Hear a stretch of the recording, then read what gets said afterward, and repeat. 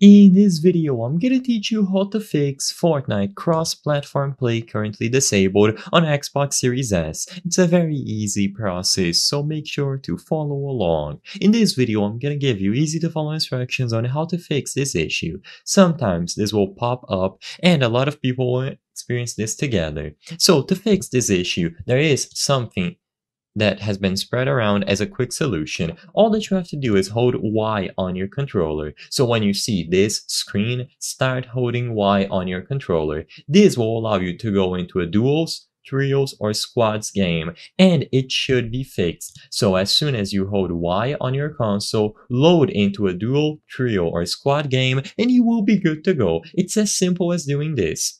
Now, if the hold Y option does not work, then you can close down the game and force restart your console. So turn it off, give it some seconds, turn it back on, and see if you are able to get inside of Fortnite. If it still doesn't work, there is not much else that you can do on your end. A lot of people suggested the hold Y solution, and this seems to be the best one by far.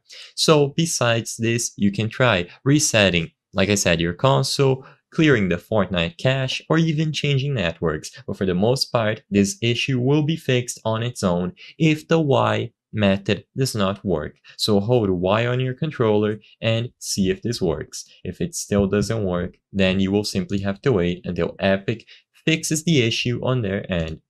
If you press Y, then just go over to the duos, trios, or squad game settings. You will be able to initiate the game, and then this issue will be gone by the time you are inside. And if it ever shows up again, just redo the same steps.